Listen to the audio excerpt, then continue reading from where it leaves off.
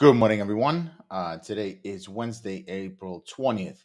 And in this video, we're going to talk about the indices, S&P, US30, Dow Jones, and Nasdaq. Plus, we'll take a look at gold and oil. So let's start. First of all, as you can see on a daily, this is S&P 500, and I think US30, Dow Jones. You can see that there is a daily inverted head and shoulders. So we had a sell-off, we had a rally, we had a pullback. On S&P, the pullback ended in the previous. This was once a resistance. We broke through it. Now it turns support, and we're started bouncing from here. So obviously, this is a head and shoulders pattern, and it's similar in Nasdaq on a daily basis. On Nasdaq, we blasted through the support, but stopped around 618 of this leg up, and now rallying as well.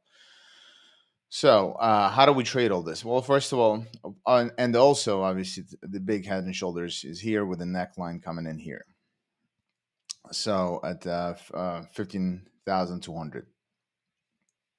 So how do we trade all this? Well, first of all, on an hourly basis, we traded this pump today and in our signals group at APEXBULL.com. You can find out more information. We've been trading all of this yesterday and today profitably, obviously. So on a 1 hour basis, we also have an inverted head and shoulders, as you can see here. So very similar structure to the daily, right?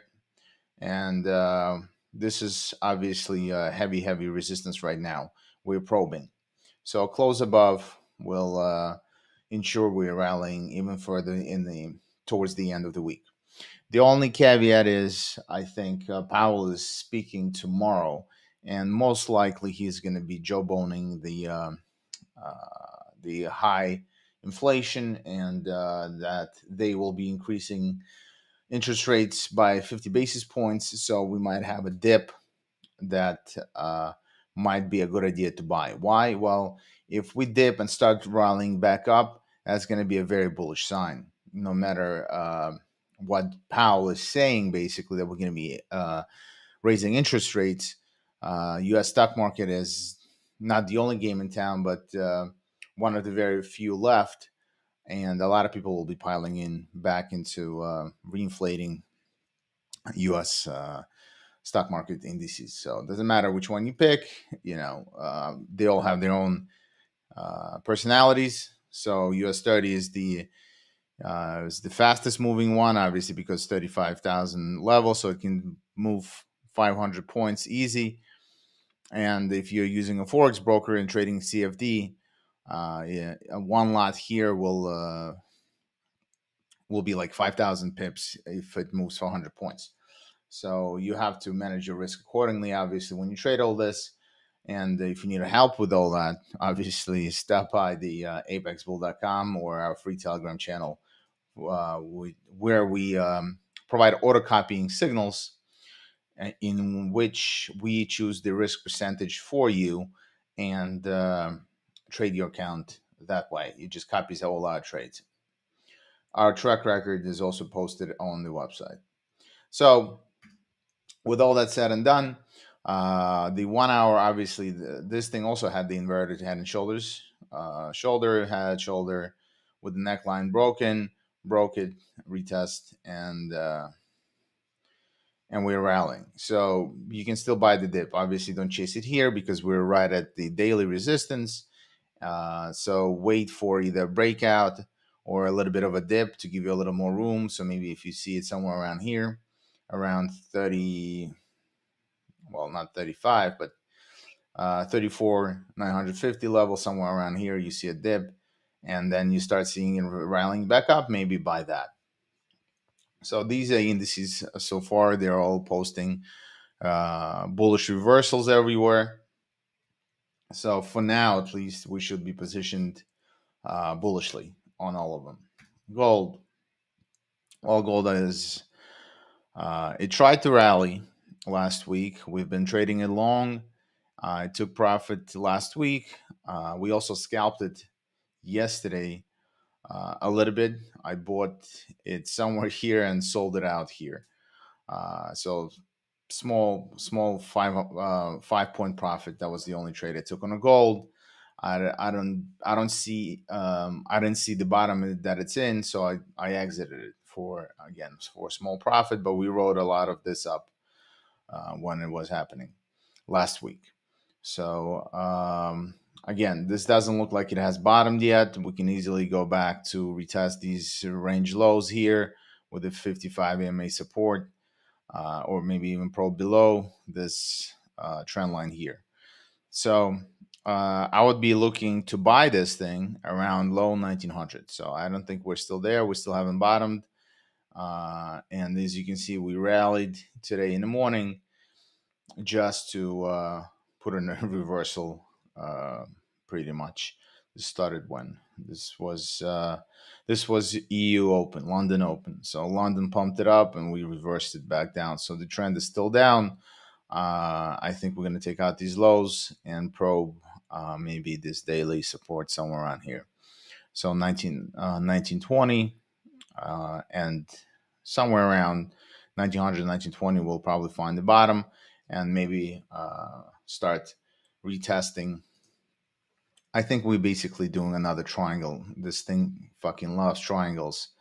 As you can see, this was the previous corrective consolidation in the form of a triangle from before. So we had an impulsive move and a triangle consolidation, another impulsive move, but we stopped at the double top.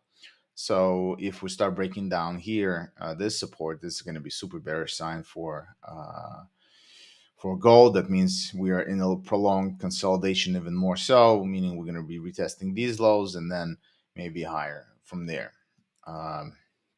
Fundamentals still support the gold long because of high inflation, so it's a safe haven asset and a hedge against inflation, obviously. With all the turmoil going on in Russia, Ukraine, also this is since a lot of countries are now witnessing how quickly the SWIFT can be turned off. I think a lot of trading will be starting back up in gold. Basically, Russian oil and gas will be traded in gold, as Putin pegged ruble to gold essentially a few weeks back. So demand for gold might be going up fundamentally again, but you don't fight the price. So if the price is still going down, you stay patient and wait for your opportunities. Because let's say we have a sell-off right into this trend line. So tomorrow and then Friday and then next week, maybe that's where you're going to buy it, because you have a very steep sell-off coming into support. At least you know that people who shorted here around these levels, they will be taking profit here. And that means if they have to close their shorts, meaning buy positions, so the price at least might temporarily bounce. So either way, you'll be able to pick up a position here, and a very high probability it's going to bounce, and you'll be able at least to have a break-even trade at the worst, right? So if it starts bouncing, you take a small profit and take a third off or half off, and put your stop at break even.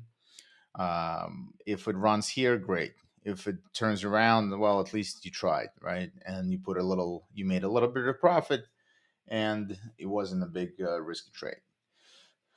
But you have to stay patient for this. Oil. So oil is very interesting. This is another triangle.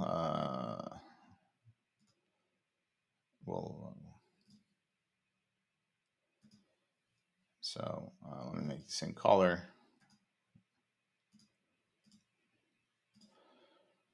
So we had a consolidation after a huge rally. Obviously, this was it started prior to the war, and then it was this culmination after the war started with a reversal. And now we're trying to find, obviously, it's just consolidating for now. So I want to see a bounce from this retest now. We still haven't fully went down here, as you can see on the 1 hour. There's still space left, so I think we can wait a little longer, let it dip a little, And then if we have a daily rise, I would hop on that rise to retest these highs here. If not, because this can be a triangle like this pretty much, and we can still dip here, then go like this, before we have an impulsive breakout. But it's worth a try in case this is just a breakout and a retest, and we go higher. Uh, we have to be ready. So for this scenario, as you can see, we had a strong on an hourly basis.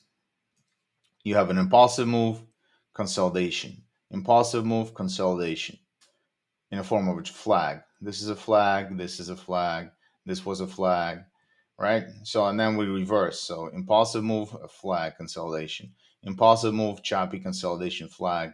So a break of this flag will target somewhere around here, and let's see what happens. So for now, I'm staying. I'm not buying this yet. I want to see price action stop being in a downtrend impulsively on a 1 hour basis, and then I'll be interested in. Also, this is obviously now a 1 hour head and shoulders, shoulder, head, shoulder. So with a neckline here, so we can break down easily, go down, retest the breakout point trend line, and if I start seeing a reversal in an impulsive manner, I'll buy it. So, as always, you're more than welcome to stop by our free Telegram group, ask any questions you want, and